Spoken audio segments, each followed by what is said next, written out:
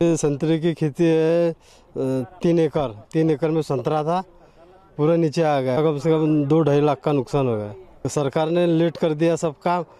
अब पैसे का काम है, हमने संतरे तोड़ ताड़ के बेच डाले। कोई हमारे तरफ में आया नहीं, कुछ नहीं, पटवारी नहीं आया, कुछ पंचनामा हुआ नहीं, कुछ नहीं। बहुत दिन से चिल्ला रहे हम, संतरा गल रहा, संतरा गल रहा, कोई ख्याल नहीं दे रहा और कुछ नहीं।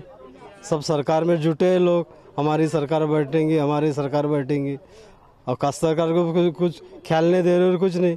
तुअर और कपास थी पूरी की पूरी बर्बाद हो गई। जैसे इतनी बढ़ गई इस बार, पानी भी ज़्यादा हुआ करके कि ज़्यादा ऊपर चढ़ गया ने, झाड़ एकदम से बढ़ गए हैं, लेकिन फसल उसमें कुछ भी नहीं आ रही। नुकसान कम से कम 75% नुकसान हुआ है। कर्जा मेरे ऊपर अभी 75,000 का कर्जा है।